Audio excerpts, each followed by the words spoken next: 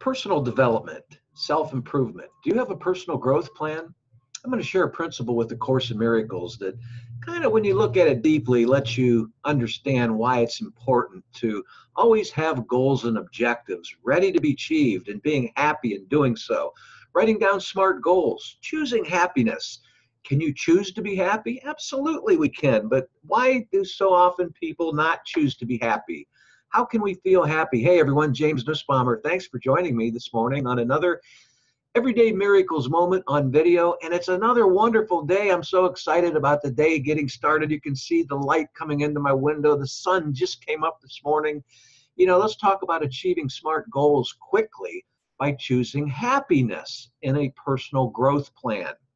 You know, planning is everything, but it is important to do exactly what you can to further better yourself and your life when it comes to personal transformation or turning your life around for the better, whatever it may be. As you're listening to me, keep in mind that in the description area down below here at YouTube is an access link called Manifest Greatness, and it's a wonderful video I urge you to watch, and it offers a free manifestation breakthrough kit on showing you how the power of manifestation really works to get the life you want through happiness.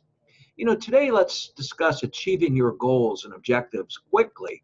But, you know, that is where self-help strategies really come in handy. You know, you can read more on my blog at this, on an article I've written, a very detailed article, but easy to understand.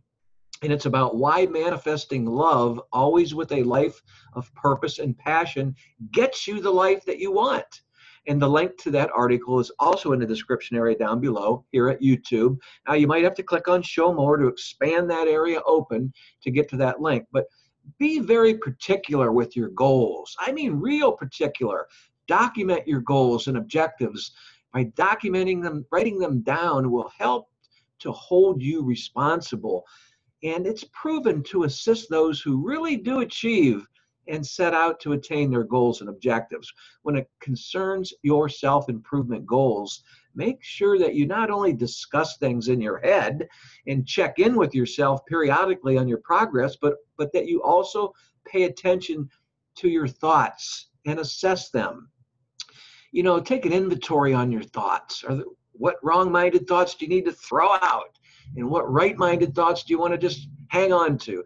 Due to the fact that you need to follow your thought patterns and use them to grow even more, it's very important. Now, I'm going to give you a principle right here, right now, from the Course in Miracles, from the text of A Course in Miracles that states, every situation properly perceived becomes an opportunity to heal.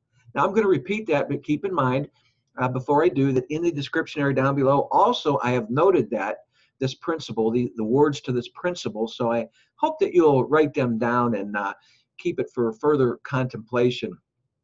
The Course in Miracles states, every situation properly perceived becomes an opportunity to heal. As you can see from these suggestions that I've just been giving you, helping yourself can truly make a distinction in the general quality of your life.